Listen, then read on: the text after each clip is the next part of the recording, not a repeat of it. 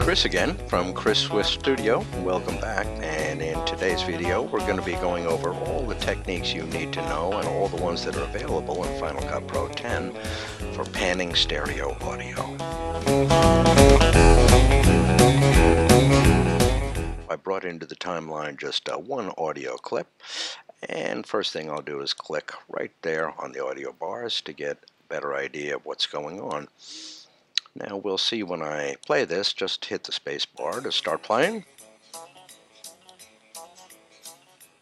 I just hit the 0 there for a second, and I hit the 0 again. You don't really want to do that. I might want to take that volume down just a little bit, and real easy to do. As you can see in our other video, adjusting audio levels, all I have to do is hit the control key and the minus key, and you can see the volume come down by 1 decibel at a time, and that's what I'll go ahead and do. Play it again.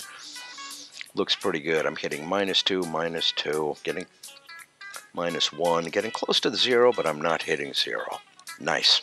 Select your clip to make sure that it is active. Make sure your inspector window is open by clicking here. Make sure the audio tab is selected, and here's where we're going to go. Right in here. The pan mode is set on none. I'll set it on stereo left, right, and now I get a slider. I get not only a slider, but I get a number over here, and let's go ahead and work on this with the slider first. So this is pretty simple, really. You just take the slider all the way over to the left, -100, that's 100% left channel, 100% right channel, or right back to the middle again. I can't hit 0 exactly, so I'll just press the reset button to get back to 0 again. Okay.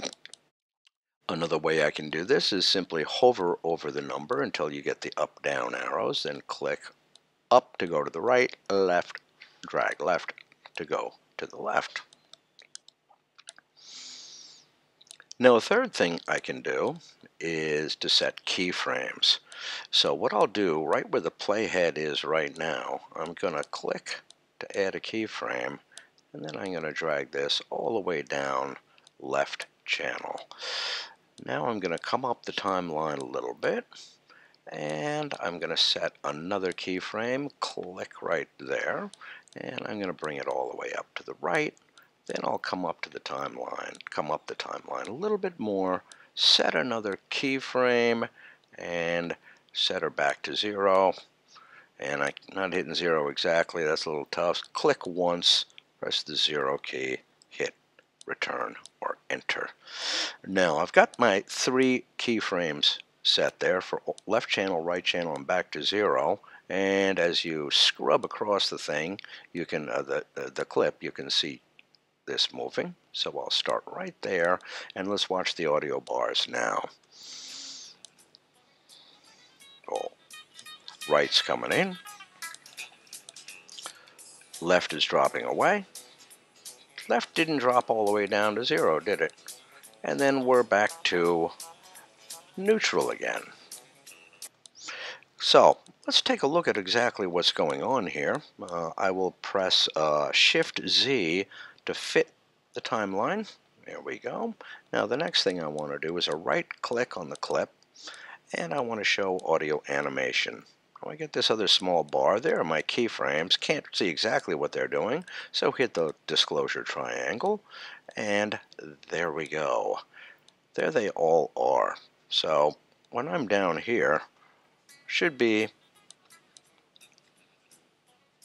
you can see this all in here dragged this all the way down to 0. So I've got exclusively 100% left channel. But now the right starts to come in. And there you go. Still getting a little bit of that left channel, of course, because it's not dropped to 0. Now, if you want long stretches of time where it's absolutely left or absolutely right, and be honest with you, I'm not sure why you want to do this. You want to be a little bit subtle with this panning stuff. Use it carefully so it doesn't get to be too annoying for your audience. But in terms of setting keyframes, not only did we have this technique of clicking the diamond, but you can also just hover your cursor over the line, hold down the Option key, and click, and I've set another keyframe. So now I can click now and bring it up or down, but I can only bring it up or down. I can't bring it left or right. To move it left or right now, what I have to do is release the click and then click one more time, and now I can bring it left or right. Okay, so let's do this. Let's bring this all the way down here, and you can play around with this pretty much all day long to your heart's desire, setting all your keyframes wherever you want them. Now let's say you want to delete certain keyframes after you're through getting it where you want it. A couple of different ways to do this. One, hover over the keyframe, do a right click, and then delete keyframe. It's one way to do it. The other way to do it is in the inspector window. You see these, the left arrow and the right arrow. If I press the right arrow, you can see I jump up to my last keyframe. Now I get an X in the triangle, and when I click that, the keyframe is deleted. Jump back a keyframe and delete that one, etc. So that's about it. As I say, kind of a quick one for you guys today. How to pan in 3 different techniques, a 4th different technique, setting your own keyframes manually, and how to delete them. Okay, thanks a lot for watching. We'll see you next time.